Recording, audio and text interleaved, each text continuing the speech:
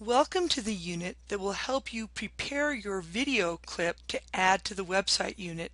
You're going to be using Windows Movie Maker to edit your clips. Before you get started, you're going to have to convert your video using a program called Any Video Converter. So go ahead and locate Any Video Converter and open that up. If you don't have it, you're going to need to download it.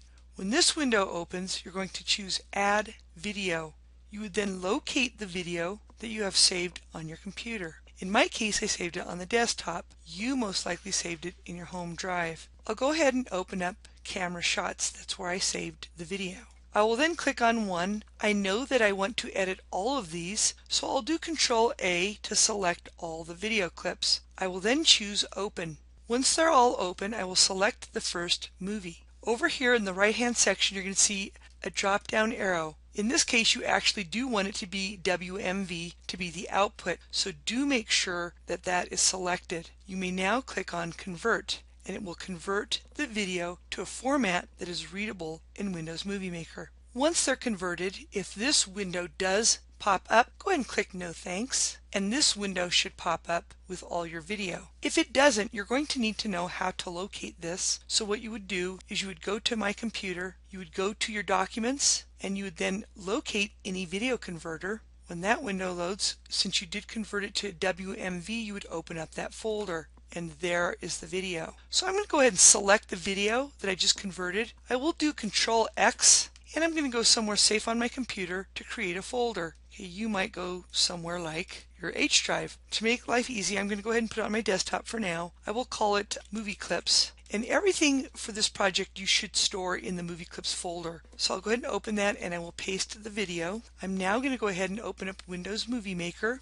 So go to the Start menu and locate Windows Movie Maker 2.6 and open that up. I'm going to go ahead and save it immediately. So I'll choose File, Save Project As. I'm going to locate that folder that I just created and call it Movie Clip. So if you go to Collections, you can see that there are collections in there. Since you're sharing the computer with someone, you might want to just leave them alone. I am now ready to start editing some of these video clips. I will choose File, I will choose Tasks at the top, I will then choose Import Video, and I'm going to locate one of the videos. I'll go ahead and load that, and you want to drag it onto the timeline. If you notice, this is timeline mode down at the bottom. If you want to look at it in Storyboard, you would click Show Storyboard. I really enjoy working from the timeline mode. So you can go ahead and drag it down onto the clip, and you can play it, see what you have. Now, I'm pretty happy with just what I have. I'm going to definitely mute the sound associated with this video. So that is right underneath the video. You can see it here, and you'd right click and choose mute. If that's not showing, it's because you need to click the plus sign next to video. Look over here on the left. Locate that sound and choose mute. If you wanted to clip out some of the video because it wasn't perfect or what have you, say for example, I'm going to click here.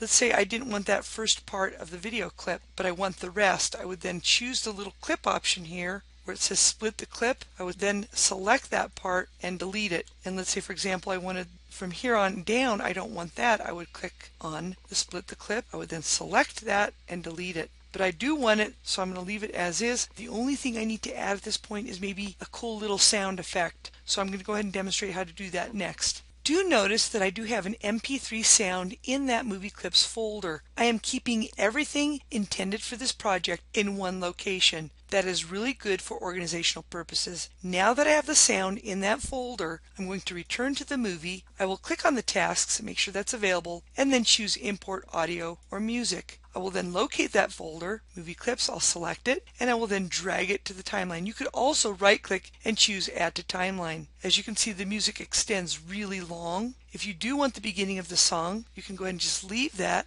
And I'm going to go ahead and click at the end of the timeline. Make sure that that sound is selected. I would then click on the split the clip. I would select that and then delete it. And then you're going to want to play it to see if you like that.